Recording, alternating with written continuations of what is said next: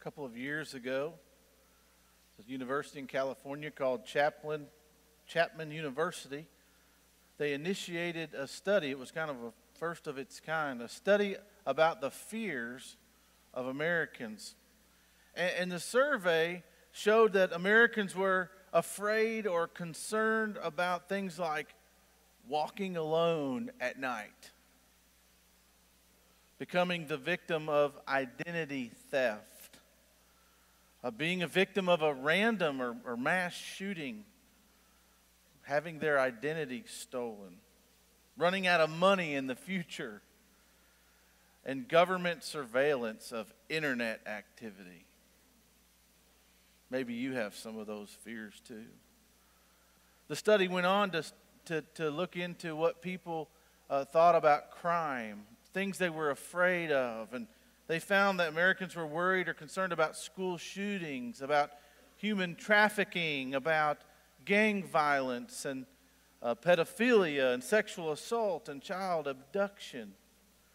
But those weren't the only things that Americans were afraid of. Americans were afraid of natural disasters. I mean, things like Hurricane Katrina and tornadoes that would come our way, earthquakes and floods like we just had, pandemic or major sickness or illness that would come, and even power outages. Well, I'm not sure that it's really necessary for me to try to convince you that we live in troubled times, but those fears and concerns kind of remind us that we actually do. And I probably could have just done this. I could have listed a handful of events that have occurred over the last 2 decades.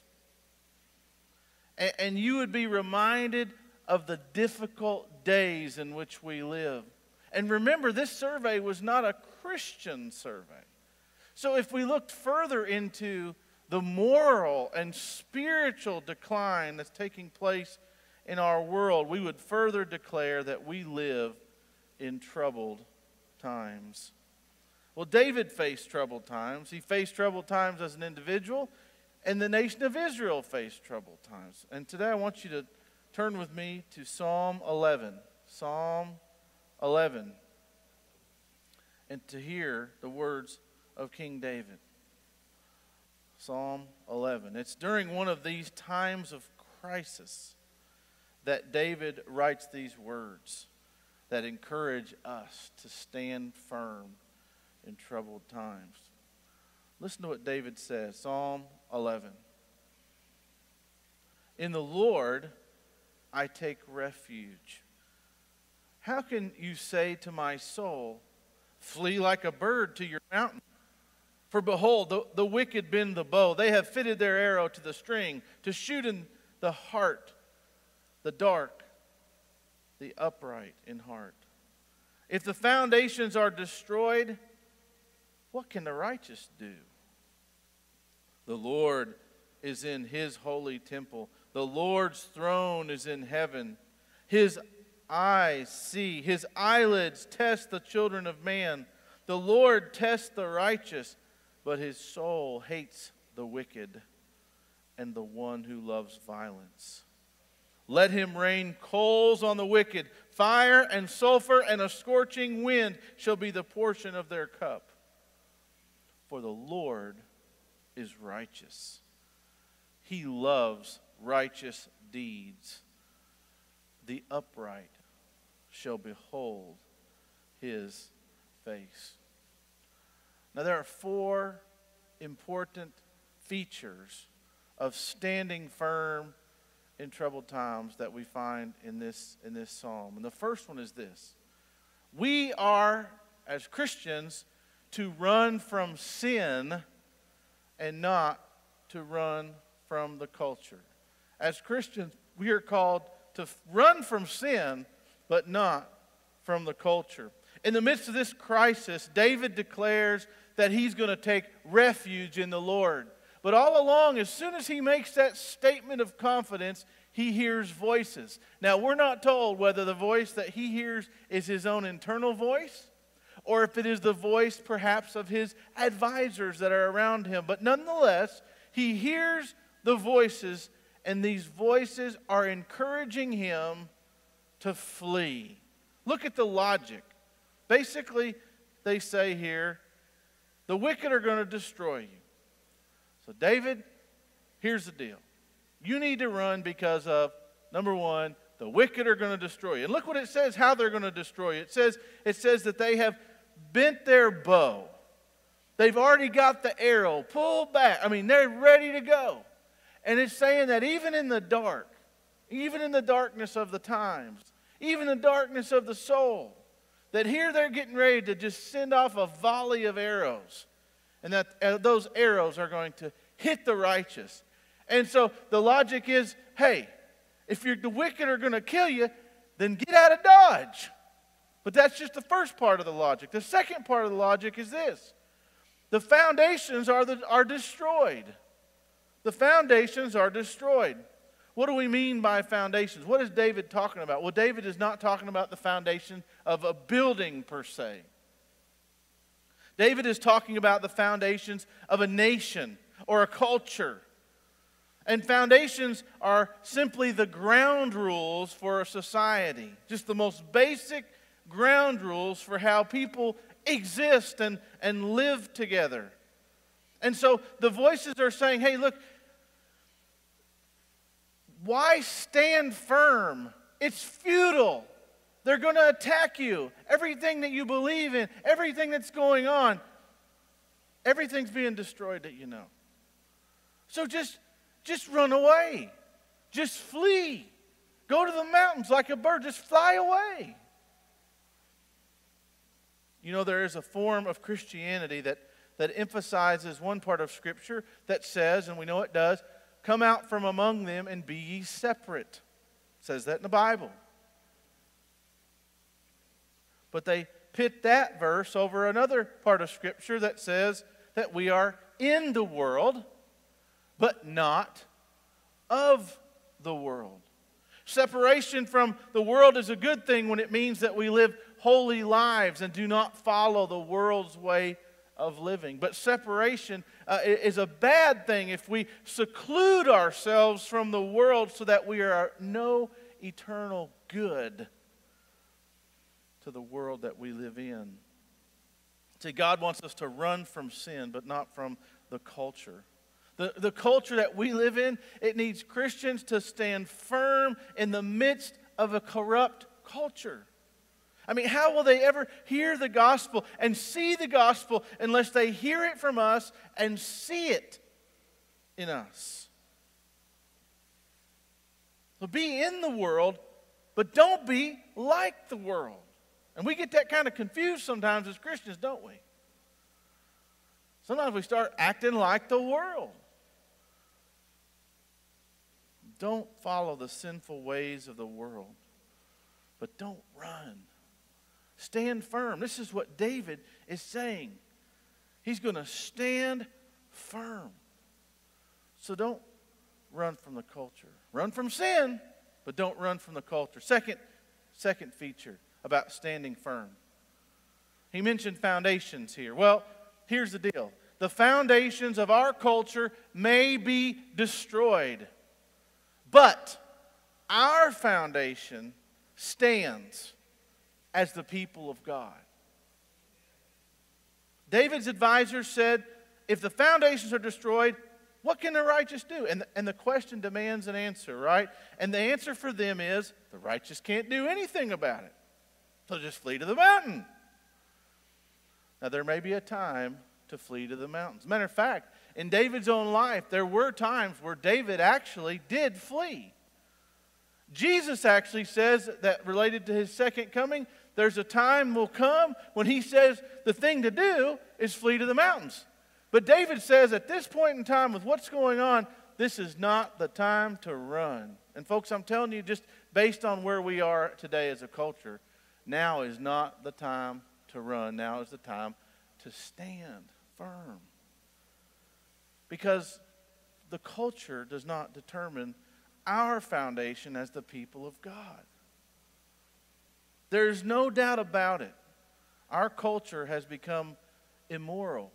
Our culture has become godless. Our culture is corrupt and spiritually deficient. And we should not be surprised that when the foundation of truth is eroded, that the foundations of our society are destroyed. Here's just a few signs. Here's just a few signs that our foundations, our ground rules are being destroyed. Number one, objective morality is disintegrating. What do I mean by that? Objective morality is disintegrating. Well, here's what I mean. I mean, this right here is God's Word. And we believe that God's Word is true. Through and through. True. That it doesn't change. That God's truth doesn't change. But we live in a culture where truth is fluid. Truth is not objective. Truth is subjective. According to our culture. So that you might say, well, that might be wrong for you, but it's right for me. And that might be true over here, but it's not true over there. Truth becomes fluid, subjective. That's one sign that our foundations are being destroyed. Here's another sign that our foundations are being destroyed. The family itself is being destroyed. We see this all over, right? Marriage is rejected. Marriage is rejected. A great number of people in our culture today have rejected marriage, and we see it because they live together, they'll have kids together, but they will not become husband and wife. We live in a society where gender is deconstructed.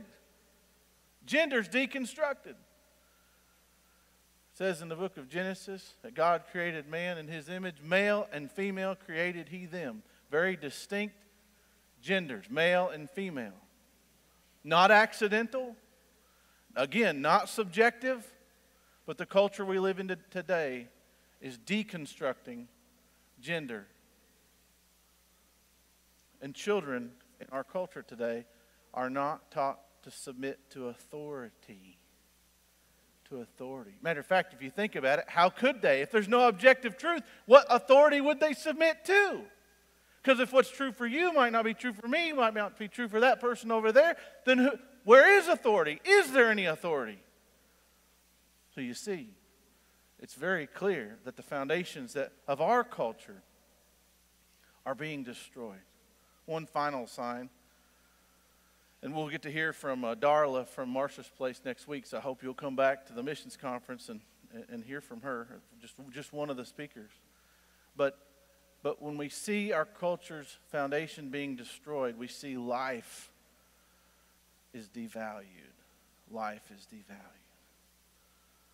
So that when we look at the issue of abortion and the unborn, we live in a culture that since 1973 has simply said, well,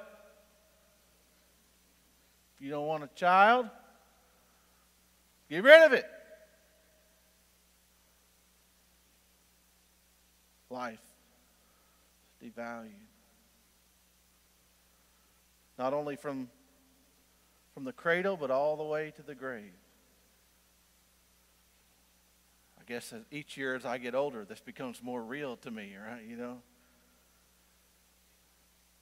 That at some point in our culture, we've got to the point where there's multiple states now who allow assisted suicide. So an elderly person, the question is their life even worth it? Where they might even be encouraged to take their own life. Friends, God's Word says that we are valuable to God. We are made in His image. We are unique. We are God's special creation. We are not animals. We're not trees. We're not rocks. We are human beings made in the image of our Creator. And one of the clear signs that our society is, its foundations are just being demolished, is that life is devalued. The very life that God gives to us is devalued. See, the foundations of the culture are being destroyed. But there is hope. There is hope for the people of God. For our foundation as the people of God, it never was the culture, right? I mean, we are blessed to live in a society called the United States of America that was created itself out of biblical foundations. But our foundation was never the culture we live in. Our foundation was always something else. And so David, look what he says. Look at verse 4. You know, they say, foundation being destroyed, what can you do? This is what David says, the Lord is in his holy temple. He said, what does the foundations really have to do with anything at all? Our foundation is God. And where is he? Well, he's unshaken. The foundations might be shaken, but our God is not shaken. He is there in his holy temple. The Lord's throne is in heaven, and he sees all this. He sees all this that is going on. And so our foundation is God. Amen? It's God. It's not the culture. So he has given us his truth and his written word. He has given us his truth and the God-man who is truth, Jesus Christ. And our God-given ground rules, they're still in place, regardless of what the culture does. Regardless. They can throw away truth. They can throw away family. They can throw away life. But as the people of God, our foundation stands. Our foundation stands. The foundations of culture may be demolished, but our foundation as the people of God stands in God. And it's in him alone that we can take refuge. He is righteous, and he loves those who live in righteousness. And our foundation stands even when the culture goes away from the truth of God. I'm reminded of the parable that Jesus told as a part of his Sermon on the Mount. You may remember you had in that story, you had a wise man and a foolish man. And you may recall that the foolish man, they were both building houses, right? But the foolish man, he built a house and he built it on sinking sand. I mean, it was a sandy foundation. And as the story goes, the storms came up, the floods came up, the rains came down, and his house didn't survive. But there was a wise man. There was a wise man. And the wise man built his house on a solid rock foundation. And in the context of what Jesus is sharing, the difference between the two is that the one foundation is built on the truth and the revelation of God, and the other one's foundation is built on the sinking sand of our own humanity, our own wisdom. But the storm comes on the wise man's house, and because his house is built on the foundation of the rocky foundation, the floods come, the rains come down, and his house stands. Friends, we all know as human beings that the world around us, it's a shaky place. It's a shaky place. It's an uncertain place. But friends, if our foundation is the truth of God and the God of truth, it doesn't matter what happens to the culture around us, we can stand. And we don't have to tuck tail and run. We stand firmly on what God says in his word. Yes, we can declare that we live in troubled times. We can declare that the foundations are being destroyed, but we can't run away, and we must rest assured God is still in control. God is still on his throne. God is still in his holy temple. God is still righteous. He sees all, and he is over all. So, we are not to run from the culture, but we are to run from sin. And yes, the foundations of our culture are being destroyed, but our foundation stands as the people of God, and our foundation is God himself. But there's more to this story. It says there in verse 4, his eyes see, his eyelids test the children of man. And then it gets a little more specific in verse 5. It says, the Lord tests the righteous, but his soul hates the wicked and the one who loves violence. And then it says, let him rain coals on the wicked, fire and sulfur and scorching wind shall be the portion of their cup. The theme in these next verses is really the idea of fire. The idea of fire. You see, because God will rain down judgment on the wicked, and God will rain down eternal blessing on the righteous. But before the righteous experience the eternal blessing, they too will feel the heat of God's fire. But there's two different kinds of fire.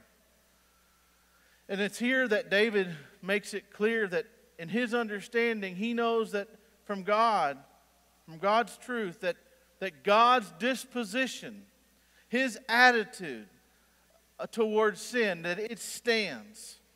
God stands against sin, and God loves righteousness. It's just that simple.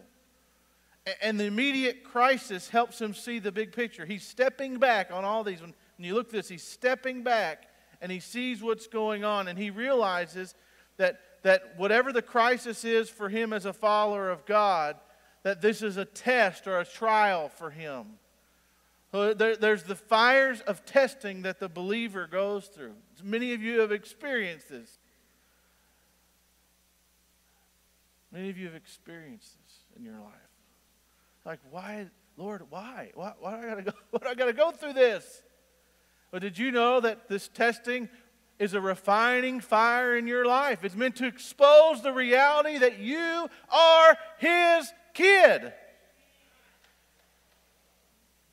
He's testing the righteous. And we should not be surprised when we face temptations. We should not be surprised when we face trials. And sometimes those trials, they're individual. Like, sometimes we ask for prayer requests and we have unspoken prayer requests. They're individual and maybe nobody really knows. But sometimes we experience trials as a church, corporately, as a nation even. But David is experiencing these trials, and we're in a troubled time. So David also sees that as much as God loves those who exhibit righteousness, he also sees that God is in opposition to those who are wicked and reject God. There's a different kind of fire that awaits those who love violence and those who live in wickedness, a fire of judgment. He says, let him rain coals on the wicked. And so, at the present time, it appears that the wicked go on in their wickedness and that God does not even seem to care. But this is not true. For as fire rained down from heaven upon Sodom and Gomorrah, God will again rain down fire in judgment on the wicked. In the old King James, it spoke here of fire and brimstone. I know we live in a day and age where we're preaching about fire and brimstone. People don't want to hear about that. But God's Word talks about it. And if we go on living in a wicked life, we will face God's judgment. Just as surely as the fires of trials test the believer, the fires of judgment will rain down on those who reject God and live their own way. No one can hide from God. All of our deeds are ever before Him, and we will either be exposed as righteous in Christ by the refining fire of God that tests us, or we will be exposed as wicked by the righteous and fiery wrath of God. Friends, this is why the gospel message is so important. I don't know about you, but I don't want to be sitting here experiencing the fiery wrath of God raining down on me. Do you? But that's what the gospel message is about. Jesus came.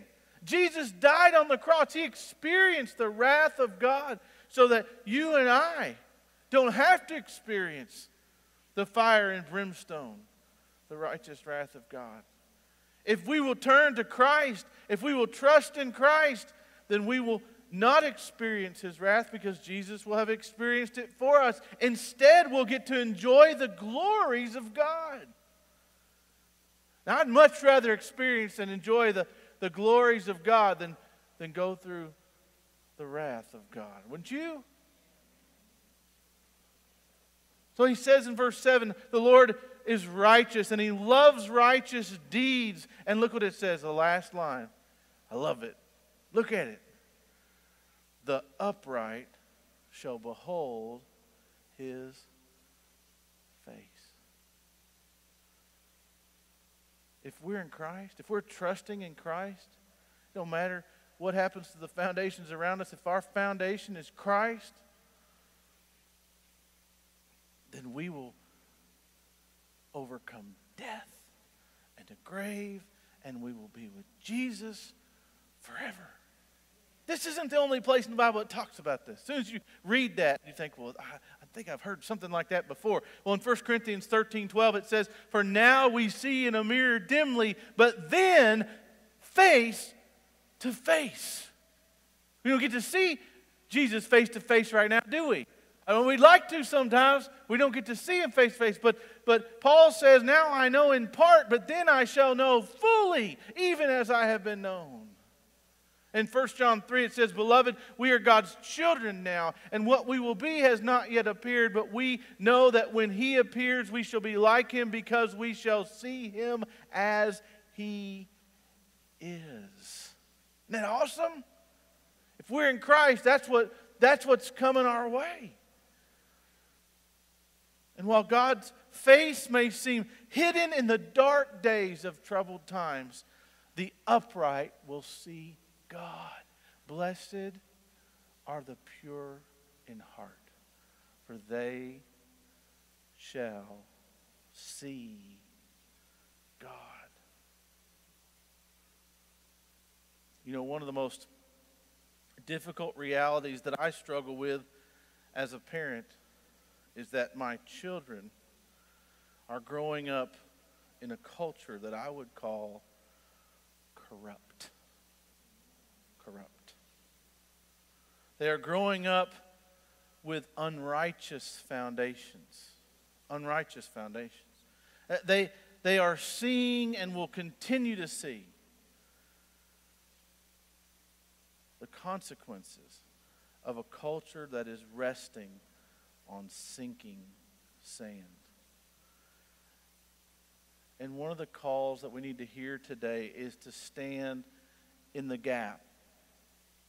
To stand in the gap. Yes, we need to stand firm in vocal ways. Instead of running away, flee like a bird to the mountains. Instead of running away in silence, we should stand firm on God's truth.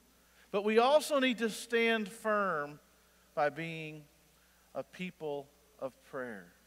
A people of prayer. In our own strength, we can't do anything. But in God's strength, we can do all things. And we need to be praying. Our children and our grandchildren are living each day as easy prey to a culture that is immoral and is godless. And more I hear that our children are living in fear daily. They hear of all the violence that's going on, whether it's in their schools or in churches or wherever. They live in fear of school violence. They live in fear of failure. They often struggle to fit in. They often feel the pressure to conform in how they look, what they say, what they believe. Today we need to commit ourselves to pray for our children and our children's children as they grow up in a culture with unrighteous foundations. They need our prayers. They need to know we care. They need to know that we want to listen. They need to know that we want to help. Now, each of you today, I believe some of the youth were handing these out. How many of you got one of these? There's actually 4 of these. The 2 that we have say, "You are loved and you are not alone." Marcia's Place is starting a ministry to the young people at the schools, both in the middle and the high school. It's a very simple thing. It's a ministry of prayer, and it's a ministry of availability, okay? Prayer and availability. First, prayer. They are asking the churches that if we would pray for the students that are going to North Middle and to South Middle, that are going to Henderson County High School.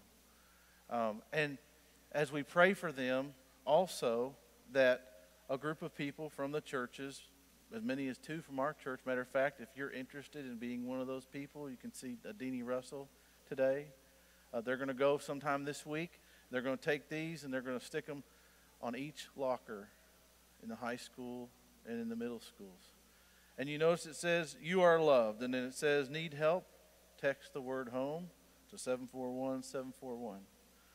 Why are they doing this and why do we want to be a part of it? Because, friends, I don't have to convince you the foundations of our country are failing.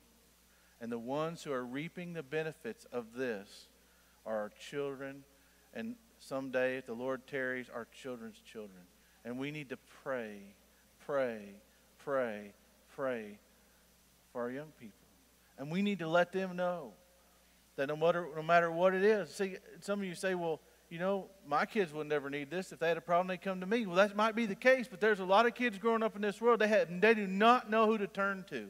And they don't have somebody that says, well, I love you.